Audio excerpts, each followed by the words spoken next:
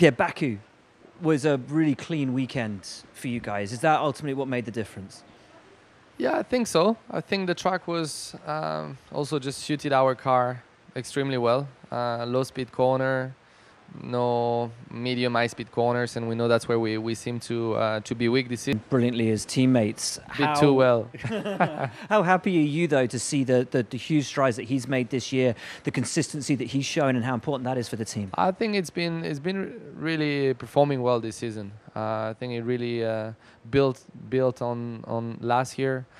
His confidence, his feedback, the way he works with the team. So no, we're really like working as a team together, pushing the team forward in the same direction. So I'm really pleased with that.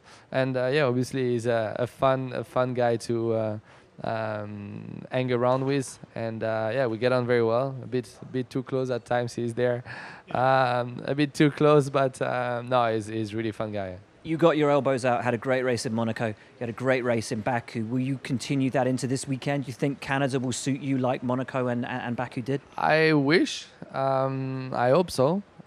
At the same time, we know it's quite different tracks to this last two, a bit more, a bit faster, very unique in the way that you need to use the curbs. So especially with this very stiff car this season, I think it might not be so easy.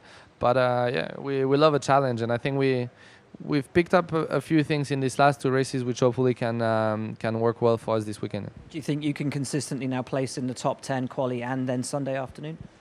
I'll do anything that's possible to achieve that, but I think if we do everything perfectly, I think that's possible. I want to believe so, and yeah, we'll target that.